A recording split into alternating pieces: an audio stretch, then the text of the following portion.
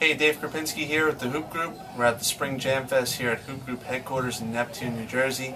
I'm sitting here with Dustin Hogue from Sports U and Lincoln High School. Dustin, you played now in 3 Jam Fest tournaments. You were at Pittsburgh, Providence, now the Spring Jam Fest. What have your experiences been so far playing at the Jam Fest tournaments? Oh, these Jam Fest tournaments, they're good. Like, a lot of competition out here. A lot of close games, a lot of tough games. We lost 2 weeks ago, I think, in Providence, about 1 point to get to the championship game. So, we got to come with a lot of intensity. There's a lot of good kids out here, too. And, playing against all this tough competition, what does that do to you in terms of becoming a better player? Oh, it gets me ready for college, That's what I'm trying to go. That's the goal right now is college. And these kids are probably going to be the kids I'm playing against when they come to college and better competition. So I take these games very seriously. So when I'm in college, it'll be an easier transition for me. In terms of your college exposure so far, you're looking to prep a year at prep school. Why is the reasons that you're looking to prep? Oh, yeah, my time to develop, get time to get my grades right, just to mature as a kid and as a basketball player.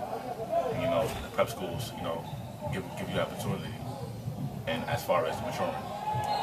Now, in terms of your style of play, you would describe yourself more as an up-tempo player? Yes, I like to run and gun, up and down the court, no breaks, strike it down open floor, lock defense, up and down. That's the best style of play in my opinion.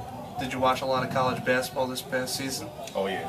What were some teams that you liked watching this past season? Oh, I liked, I've always been a big Syracuse fan.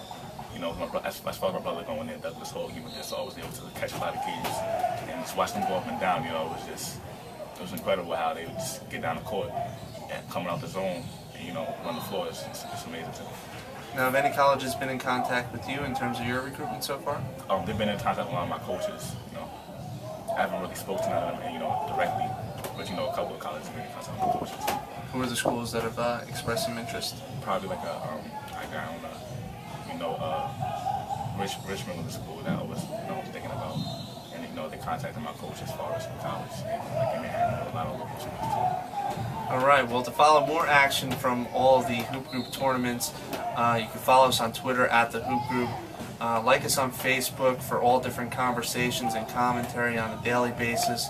And for any of our camps and tournament information, go to hoopgroup.com.